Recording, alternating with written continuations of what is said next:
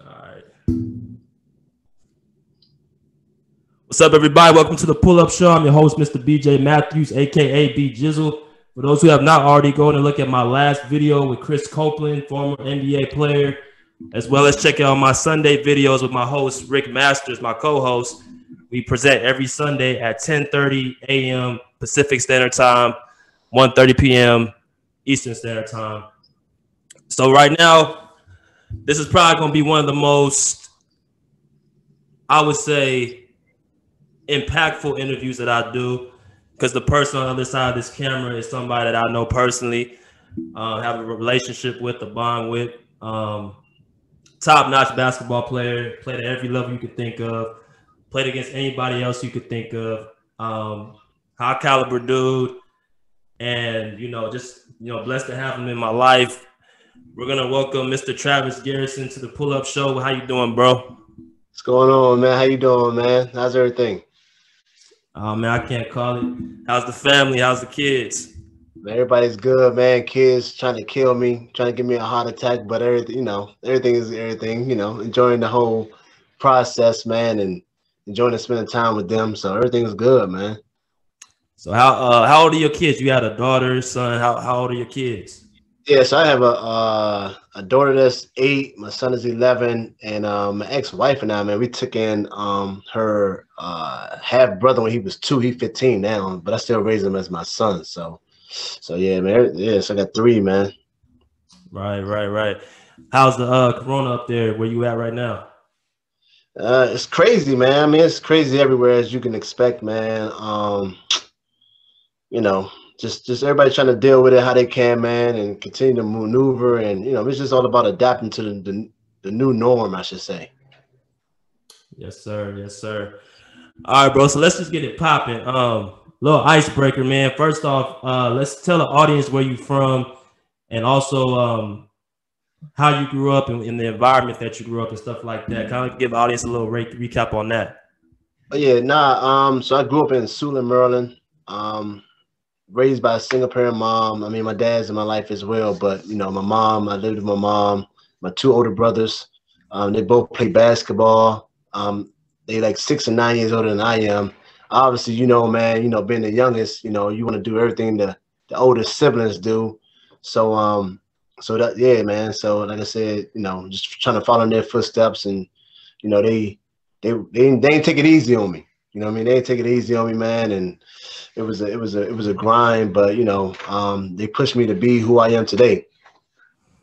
Yes, sir. And some of the people that grew up in that DMV area, Steve Francis, Kevin Durant, Quinn Cook, so many hoopers coming out that DMV area, man. So the environment, what you think? Why it makes it such a basketball community over there in the DMV?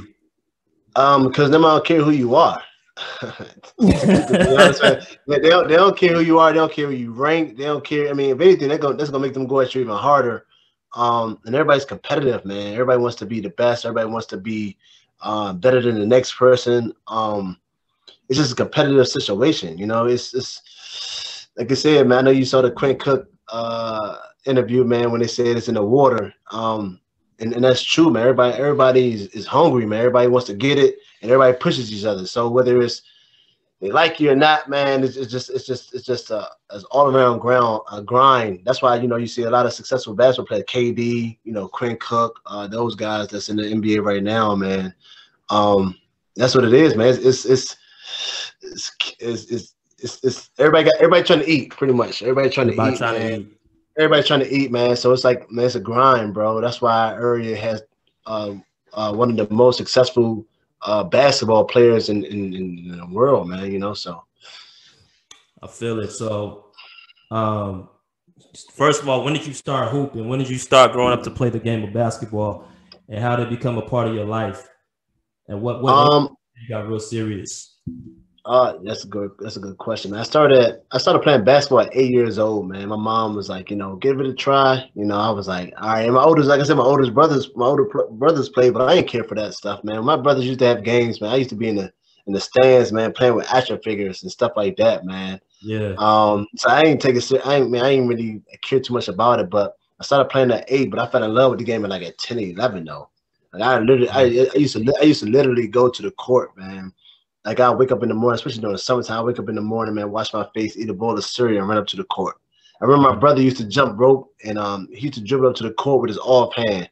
So I started doing stuff like that, man. Or if it was like super hot outside, I go to the court and just like do drills and stuff like that by myself, and then I go back and get my friends, go back to the court and hoop, and then I go back again. So I used to go to the court. My friends just make fun of me now, man, because I used to I would go take about 3 showers, man, during the summertime, because I go to the court like at least 4 times a day, man. Like I said, early in the morning by myself.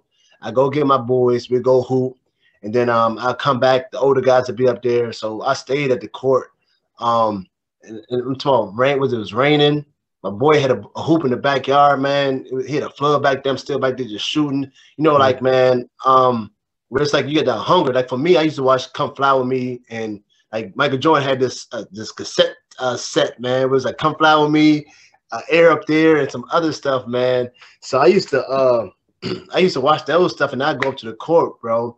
Then I remember one time, man, it was snowing outside. I take the shovel down to the court, shovel up some snow, and just like shoot, man, and stuff like that. So, man, that's when I was like, man, I wake up that you know when you're passionate about something, bro, and you just get that burning feeling inside you every time. So that's how it was with basketball around 10-11, man. It was a wrap after that.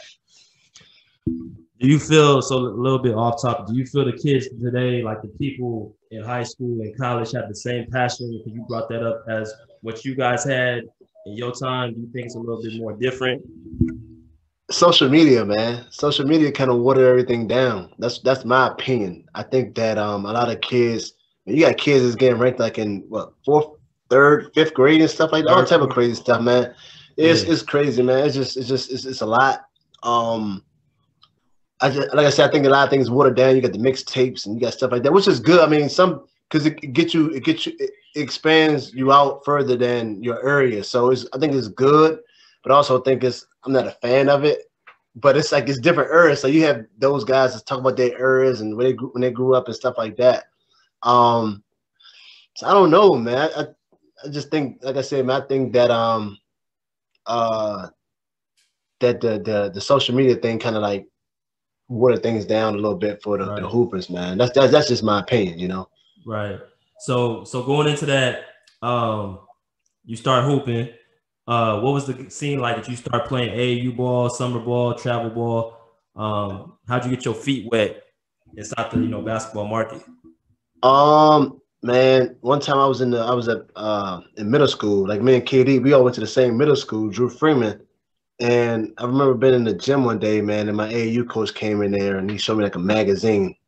And I was like ranked number 2 in the 8th grade in the country. Mm-hmm. And before that, I didn't know anything about rankings or anything like that. And that was the first time I got introduced to like the being on the national stage. So I didn't even know what it meant, man. Honestly, I didn't care. I just loved playing the game. So yeah, that's when I really got introduced to like that world, and it was different. Like I said, man, rankings is a big thing to people. I mean, for me, I was like, I'm just hooping. I'm just playing the game I love with the passion that I love, man. So I didn't really care about that stuff. You know, other people care a lot about that stuff and they live for it, but me, it was more so just going out there and hooping. You know. So you said the number 2 hooper. So you're not talking about just DC or Maryland. You're talking about in the country. In the country, like I forgot who was. I think I forget the guy name that was number 1, man. I forget who was number 1, but I was number 2. Yep, I was number 2, man. I was number 2 in the country. Number 2 in the country.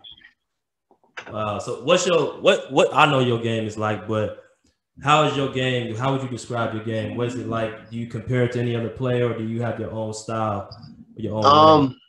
I used Chris Webber. I was a big fan of. I mean, I like Chris Webber. I thought people used to try to compare my game to his, or like I don't know, man. I grew up as a KG fan, but obviously I'm not 7 feet, and he plays a little different than I do. But Chris Webber, I think probably more so Chris Webber. Everybody was like more so that comparison or thinking of like that. He could shoot it some, and he could shoot it, and he's athletic, man. So probably Chris Webber, I would say. So growing up around KD, so did you and everybody else knew he was going to be what he is today? Honestly, I mean, it's so crazy, man. You know, I remember his dad like bringing him to the gym one time during AAU. He was young, like he's much younger than I am, but we weren't paying no attention. He was tall. He was always kind of tall and lanky.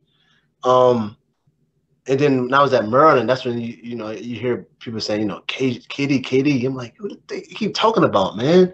And next thing I see him, I'm like, I see him at Texas. Yeah. And that's when I was like, man, that's crazy. But the crazy thing about it, we cousins. I found out we was cousins, so I was gonna say that myself, but I'm gonna let you say it. Hey, no. So it was crazy. We had my cousins at the family reunion, and he took a picture like, yo, look who's here. And it's KD. Like, so we on my mom's side. So obviously it's down the line, but yeah, man, we family. But we grew up. We kind of grew up around each other, so it was like it wasn't. I mean, it wasn't a big deal anyway. Yeah. But yeah, man. Yeah. All right. So, number 2 player in the 8th grade, going into high school. How was the process going into high school? And what high school did you end up going to? The process, man. I wanted to go to the school around my neighborhood, which was Sula High School. My mom wasn't having it. I wanted to be with my friends. My neighborhood was getting rough around that time. She just wanted me to get away. I looked at Mercersburg, which is in Pennsylvania. And I wanted to go there. It was a boarding school. It was like 85 students total. And I wanted to go there. I wanted to go there, man. But I took like a test to try to get in, and I didn't pass, man. So they didn't let me in. And then I remember one day I was in the gym, and my guidance counselor, he came up to me. He was like, "Yo, you ever heard of a school called Dematha Catholic High School?" I'm like, he showed me like a pamphlet. I'm like, man, I'm not even Catholic. You know what I mean? So I'm like, man, I said I never heard of it, which is crazy because my oldest brother played at McNamara, which is a school that's in the WCC. So they used to play against them. But like I said, my brother's 9 years older than I am. So I never paid attention to the games. I was in the hallways running around with my friends. So I didn't know nothing about Dematha. And then he said it was an all-boys school. I'm like, I was like, yo, he's bugging. Like, I'm not going to an all-boys school. I'm not Catholic. Especially at that time, you ain't gonna go to no all-boys school. Oh man, I'm like, man, I'm trying to go with my boys. I'm trying to go with. They got girls at the high school up in Sulin. Yeah. Like, I'm trying to go there. But I went to go sit down with my Dematha's high school coach, late grade Coach Morgan Wooten. I went to go sit down with him, me and my mom. And after that meeting, man, my mom was like, yo, you going here. He's stressed on academics, character, and stuff like that. My mom loved it. So that's how I ended up at Dematha, man, But before that, I didn't know anything about Dematha, which is crazy, No, that's dope. So for those who's listening in with Dematha, Dematha's a national powerhouse. I remember that school when I was in high school. You about 6-7 years older than me. And I remember Dematha was a top-notch high school in the country. Like, if you go there, like, you're going to be a top-ranked player. So for you to get that opportunity, what was it like playing at Dematha and going to school at Dematha? It was crazy. So I went on it. So they do shadows. I went on a shadow. I went on a visit, bro. I'm walking in the hallways. I'm thinking I'm something. I'm 6'8". I'm thinking I'm something, bro. I'm walking in the hallways, bro. It's 7'4", 6'10". 6'8", like I'm talking some big dudes. I'm like, yo, like, hold on, man. Like, it was crazy, man. Then at the time when I went to go visit, they were number 1 in the country. They were number 1 in the country at the time, and it was crazy, man. But it was like sitting in the classroom, like I'm around a whole bunch of dudes, like, like I'm like, yo, I can't do it. I'm around a whole bunch of guys, man. So it bothered me at first. And then just playing open gym with those dudes, man, and he had guys like Keith Bogans, Joe Forte. They was like top 5 in the country, just them two. Right. Just being there, man, and playing open gym. I was, like I said, I was a number 2 grade in the country, going into Dematha, so I thought it was a big deal. But you go there, you got guys that's top 5 in the country as a senior. You have the sophomore who's top 10, Joan Collins. You have a junior who's top 15. Andre, so I was nothing. You know what I mean? I was nothing, man, compared to those guys. And then open gym, man, just playing against those dudes, man, it was like a rude awakening. Like They don't care who you are, the rankings and everything. You got all the top college coaches coming in the gym. And like I said, man, I didn't grow up watching college basketball. I didn't grow up watching college basketball, so I didn't know the history about a lot of colleges. I learned it when I was at high school. I learned the history about a lot of schools when I was in high school, man. About college coaches, the coaches, the teams, and things like that. It was like a crash course. But it was cool, man. But it was like, man, eat or get eaten. That's how it was at Dematha, man. It was like, man, you're gonna either work your butt off or you're gonna get lost in the mix. So that just made me push to get better. It made me push to get better, man. And it was a dope experience. A lot of people think that our high school that everything is given because of who we are. But man, we had to work our butts off, you know, for everything. I know I did for sure. Yeah. Yeah, man. So it's one of those things, man. It was a dope experience. It was really cool, man. Like I said, playing for Coach Wooten, late great Coach Wooten, Hall of Fame coach. One of the dudes who he never screamed at you, he never yelled at you, but his sarcasm was, man, goodness, man, it's crazy, man. Like, give me an example, bro. Give me an example.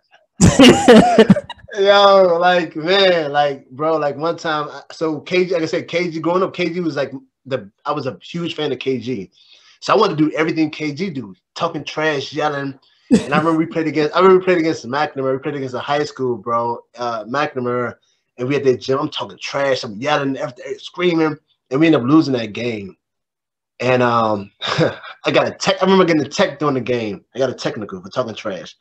And in the locker room, man, he was like, man, you know, he was like, yeah, man, and guys out there wanna do all this talking too much. Man, if you want to talk that much, why don't you just join the debate team? Like it was like he's like I said, bro, like he was the best at sarcasm. Like it was equivalent to him yelling at you.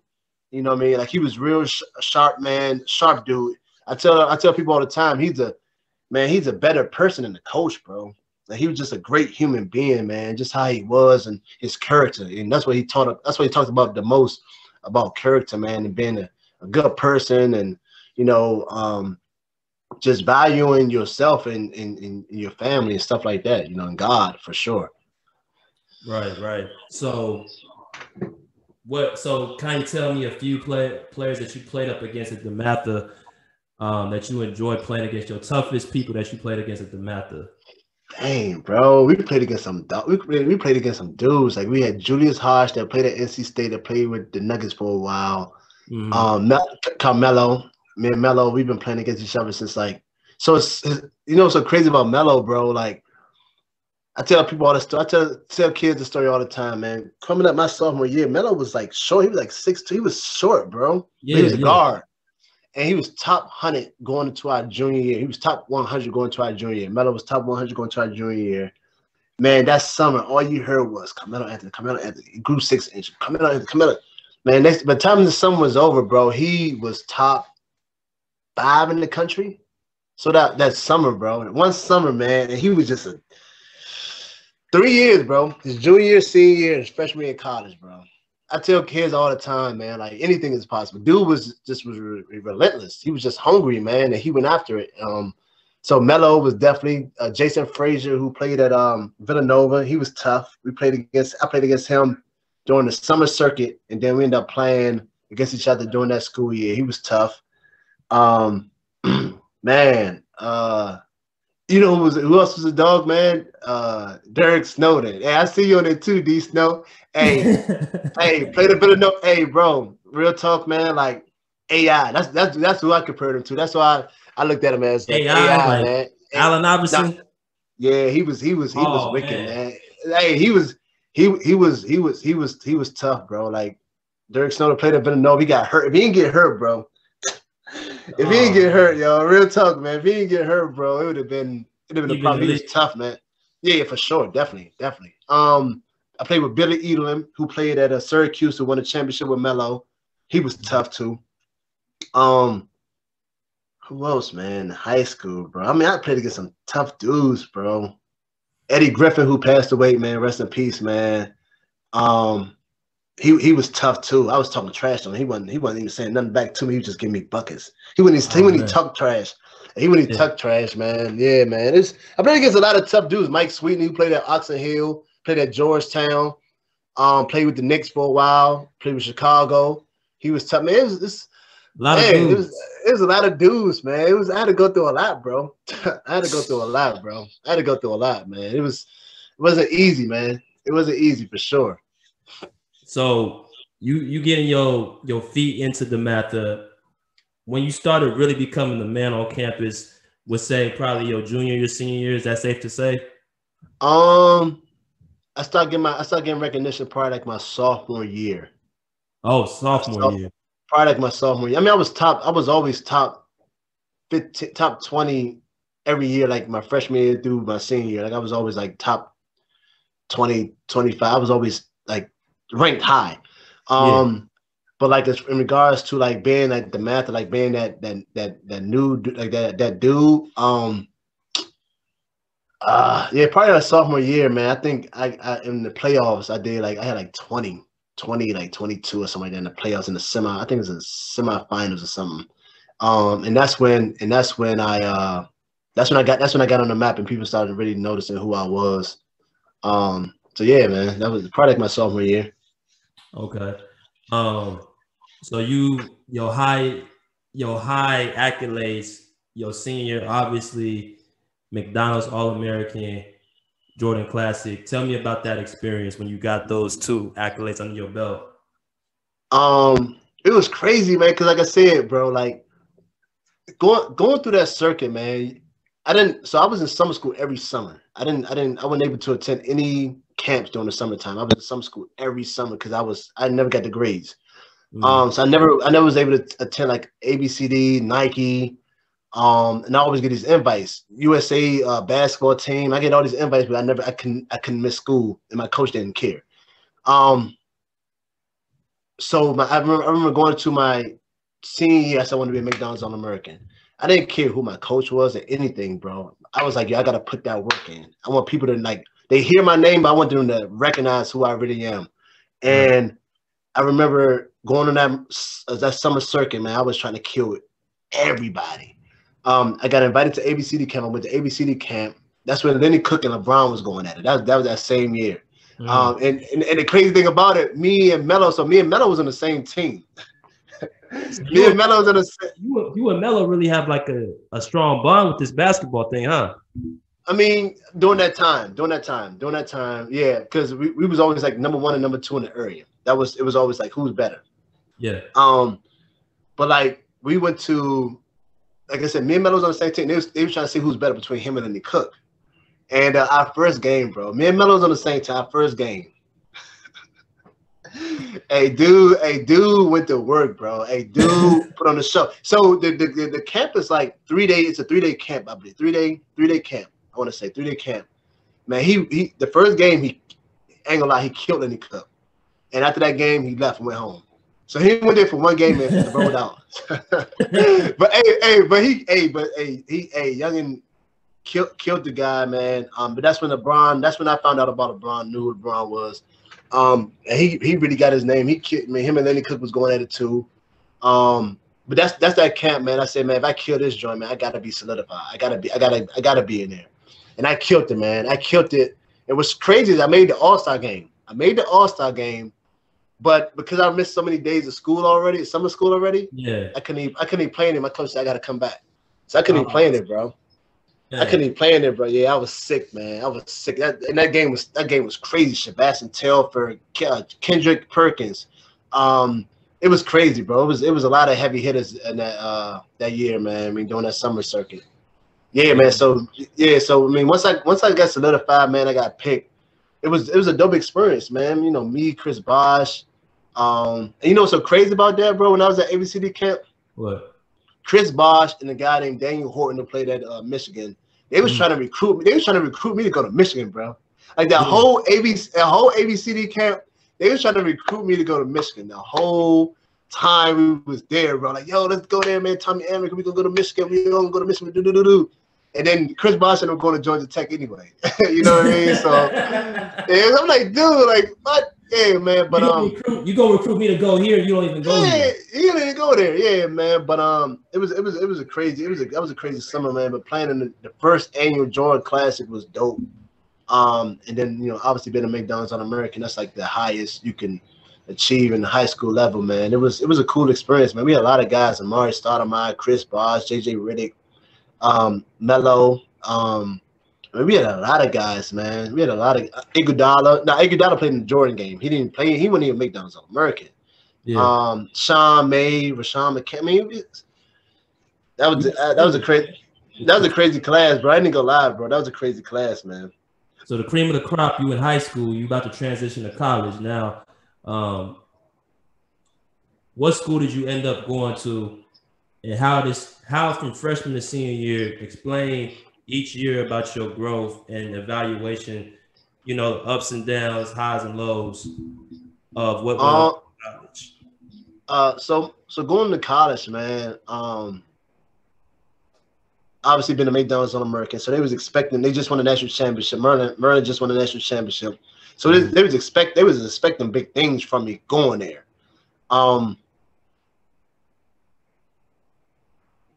So that summer, obviously we preparing, but that's when I was, like I said, when I was in high school, it was school and the basketball at home, school basketball at home. So when I go to Maryland, man, it's everything. I'm open to everything now. People start coming around. The nightlife. DC was crazy around that time, like 2002. DC was Chocolate crazy. City. Oh my goodness, man! It was popping, bro. It was crazy. It was crazy, man. But honestly, man, to keep it 100, man, I got caught in the whirlwind, bro. I got caught in the whirlwind. I wasn't prepared for it. I got more addicted to. I thought I was living like a league, because the way I was treated and what people were doing for me, it felt like the NBA type status, but without me being an NBA.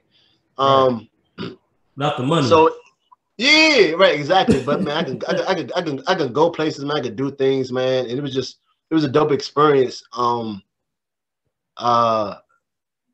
man, I got caught in the world, man. I wasn't as hungry as I once was in high school. I just wasn't as dedicated as I was. I still wanted the NBA. I still wanted that dream and that lifestyle. But I didn't put the work in to achieve that. So my freshman year was okay. My freshman year was okay, but people was like, okay, he's a freshman, he's a learning curve. And I played okay. I mean, not compared. If people was like judging me or comparing me, then they was like, well, he underachieved. Then my sophomore year was like an up and down type year. But I did really well in the ACC tournament. We won the championship 2004. I played really well that tournament, and people was like, okay, bet he found his groove. Going to his junior year is on. So it was just like, for me, man, I could just sum it up, man, throughout my college career, it was just like up and down roller coaster. I tell people all the time. So I tell people my college career was average compared to any other players in regards to college. But people was expecting this great thing because of me being a McDonald's All-American, me being Dematha, me being who I was. They was expecting a lot. And I was expecting a lot for myself, but I wasn't willing to put the work in to achieve that stuff. And then, like I said, just getting caught up in the streets, man, and the girls and the alcohol and the drinking and the partying. I wanted that more than being a great basketball player. So I tell people all the time, man, I wanted to party and do all this here, and basketball was like here. You know what I mean? And if you want to be great, man, you're gonna do whatever it takes to accomplish that. And I didn't put that work in. So that's what my college career didn't turn out the way I expected it to, and as well as everybody else expected it to. So I had higher expectations on myself than everybody else did on me. So but I just didn't put that work in, just getting caught up in the nightlife, man, and just when you do that stuff and you lose focus, man, you get caught up in all type of drama and unnecessary stuff that end up interfering with your on the court process. So right there, bro. So when I look at you and I see that you played with LeBron, Carmelo, Kevin Durant, all these heavy hitters, I look at them at the league, and I'm pretty sure people are gonna look at you that you played against these people and you actually held your own. You was on the same level as these guys. So the question would be like, what do you feel went wrong? What things went left? What's the path that made you go the other direction? Like I said, man, just not being as dedicated, not being as hungry as those guys. You know, LeBron's still in the league. What LeBron is still in the league because of the dedication he has. But he invests $1 million in his body every summer. I mean, so it's a business. I didn't look at it like that. I was more so like I wanted to be in the streets. I wanted to be in the clubs. I wanted to party with the girls. I wanted to party. I wanted to do all this different stuff. I didn't sacrifice or dedicate myself to the game that brought me that far. So that's why I'm not. It's not because of my skills. I know I had the skills. I mean, it was proven. You know, I talked to teams. I talked to NBA guys or scouts or GMs right now, man, and they tell me the story about when they was looking at me and stuff like that, and they was like, you know, disappointed or not disappointed, but they was expecting more. And but I just, like I said, I just didn't put the work in, man. You know, I know I could have played in the league. I know I could have, but like I said, man, I wanted the party life more at that time. So, yeah. Bet. So when you get out of college and that career is over, what happens next? What transpires next? What are you looking to do next as far as, you know, continuing your career? And then some of the things that what's the thing that got you to the next level? So it was crazy, bro. What's crazy is Portsmouth is okay, you got Portsmouth, then you got the Chicago NBA Combine. Yeah. So Portsmouth is like for the seniors, for all the seniors. And the NBA coaches come there. It's like a big tournament. I didn't even get invited. I didn't get invited to that tournament because I didn't have a great senior year or nothing like that. Yeah. So I literally had to call them. I had to make calls, bro. I had to call them. I had to call people that also to try to get me in. They like, you know, we don't have no room. I'm like, man, I don't care what position you put me at. I just want to just get me there. And I've been training. I left school second semester just to focus on the next level. So I started training heavy, man. I said, if I get an opportunity, I'm going to kill it. And I was calling the head. I said, hey, I'm trying to get in. They're like, man, no, you know, we don't have no room. I'm like, I don't care any position you put me in, just give me the opportunity. If something opens up, I'll let you know. So I'm calling favorites, man. Long story short, the guy called me back. It's like, hey, a kid from Richmond just got hurt in the tournament, so you can take his spot. I was like, yeah.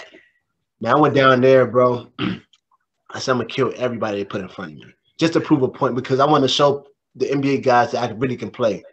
Long story, man, I end up averaging like 13-9. And I go, and NBA coaches and teams are talking like, man, why was he doing all this at Maryland and this, that, and the third? But long story short, man, I end up they going from not being drafted to like the late second round. And for me, that was huge because I went from having a mediocre college career to put myself in a position to get drafted. Mm-hmm. But then, man, like I said, man, I got caught in a situation in college, man. I got in some trouble. I had to go to court like 2 days before the draft. So NBA teams are calling my agent like crazy. I had to go to court 2 days before the draft, bro. Played guilty, man. And all them teams that was calling, stopped calling. So I worked my butt off so hard to get to a position, bro. And because of stuff I did off the court affected my on the court situation. So I lost out a lot of money, man. I lost a lot of opportunities. But the one team that did say they was gonna still consider me was the Lakers. Oh wow. Yes, so we was getting offers from overseas and stuff like that, like some good money too. I mean, looking back at it now, I'm like, man, I should have took that. You know what I mean? But me and my agent we were like, yo, NBA is NBA. That's what NBA. I'm turning down 6-figure deals overseas and everything. Long story short, I get drafted by the Lakers, the D-League team. I got drafted by the D-League team. And I ended up missing like the last cut. So I ended up going to like the CBA. Because I still would be in the States, and that way teams could still see me. And teams would come to the games, like some teams would come to the games. So I ended up getting Rookie of the Year there, and I worked out for the 76ers that summer, and I went to Cleveland's minicamp. I killed that. But with them, their roster spot was only had like 2 spots. It's crazy, man. Then I ended up going over to South Korea, made some really good money over there. And then I ended up going over to Spain, and and on, man. I went to a lot of different places: Spain, Uruguay, Ukraine, Turkey, Greece, Lithuania. I went all over the places, man. But you know what's so crazy though, bro? I had an opportunity to go over to like Asia, man, for some good money too. But they was like, I was about to sign a contract and everything. I had the contract and everything, good money. I'm like, that, boom, oh man, it's good. It's a wrap. Right when I'm about to sign the contract, man, my people's get a call. It's like, yo, it's a new owner over there, and the team said they're not gonna take you because of the trouble you got in college. I'm like, yo, yeah, it's like you can't catch a break. It's like I'm like trying to get like a bad mark off your record, man. I'm like, bro, that's why I emphasize the kids now, bro. I'm like, man, keep your nose clean, because what you do can affect everything you work so hard for, bro. I lost a lot of money and a lot of opportunities because of off the court stuff. A lot of opportunities, man. And it's people don't understand that. That's why I got my company now called Think First. It's mostly my focus was athletes, but it pertains to anybody though. You know what I mean? Yeah. You get yourself into a situation, you get in trouble, man. But that stuff can affect you and follow you for the rest of your life. So people really need to be conscious that, especially athletes, man. Especially nowadays, everything's social media. Everything is retweeted. Everything is like over again. So therefore, it's you put yourself in a position where teams or corporations or businesses like, man, I can't deal with this dude. He's all over the internet. Yeah.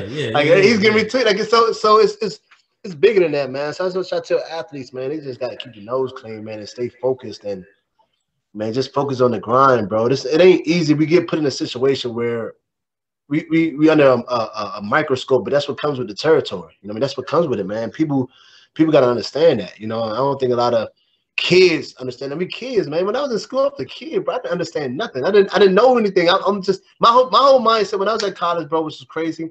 I thought I was like everybody else. I can go out here, I can go party, I can go drink, I can do everything because I'm just like you. We the same person. We the same person. That's how I looked at things, bro. I'm just like you. I'm just the same. But man, in all actuality, you're not. You're under a microscope. You can't go out here and do what such and such does. You know what I mean? LeBron can't go out here and do what another person does. Like he can't do it because his stuff he's in a microscope and he's gonna get looked at somewhere in a different light. So that's why I try to like teach kids now, man. Teach these kids in college, man, that have hopes and dreams of trying to move on to the next level. You're a business. So if I'm a businessman, I'm trying to invest money. I'm not going to invest money in a situation that's like, I don't know, like we'll get caught up in a situation. So it's unfair, man. It's unfair. I believe it's unfair, but it is what it is. So it's like it comes with the territory. With much, what's that phrase? It says, as much is given, much is required. Of course. But like you the big man on campus. You doing everything that you want to do. You're gonna have to have a responsibility to uphold yourself, not like the average person. Of course, but you're a kid, bro. You don't understand. You're trying to have fun. You're trying to enjoy life, man. Which is you should be, but you can't. You can't, bro. I can't go out here. I'm in college. I'm the top player in college. I'm gonna go out here and get fried and just do whatever I want to do. Just act buck wild. It's not gonna happen because nowadays everything is Instagram, everything is pictures, Snapchats, videos, and now you're ESPN. Now teams are looking like, yo, this dude's a party animal, and he could have been just out suddenly to bring a big win. So it's messed up. It is what it is, bro. It comes with it. It comes with it. It comes with it. You know. I feel you. All right, bro. So last thing before we get off this interview, you got your book, Never Satisfied, your podcast. Where can the followers find you on social media, and how can we also get a copy of your book? So I'm on social media, man. Travis_Garrison 4. I'm on Twitter, Travis Garrison. You can follow me there. TG Think First on Twitter. I'm on Facebook too. I have my website. You can find everything. My Think First apparel, shirts, hoodies, hats.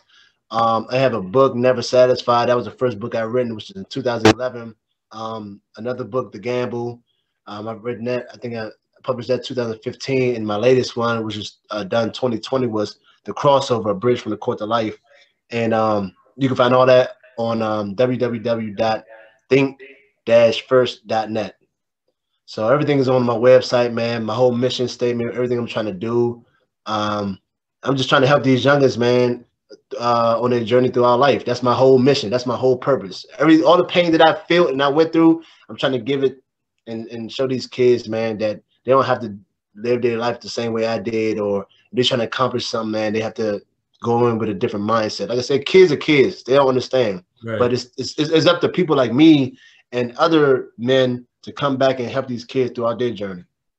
So what about the podcast? Kind of tell us a little bit about that. Oh, yeah. So I have the Go Turpins with Travis Garrison. It's on Spotify. It's on Apple Podcasts. It's streaming live on Twitter at the Filter 68 Networks. It's pretty much, I just talk to a lot of Maryland players, coaches, former players, current players.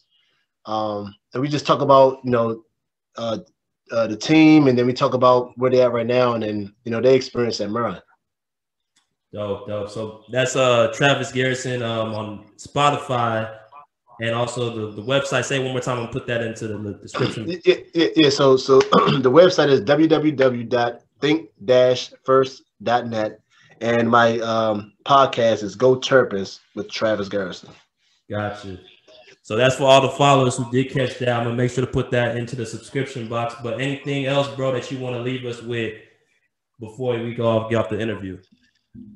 Whatever you want to do in life, any dreams and goals you may have, go after with everything you have.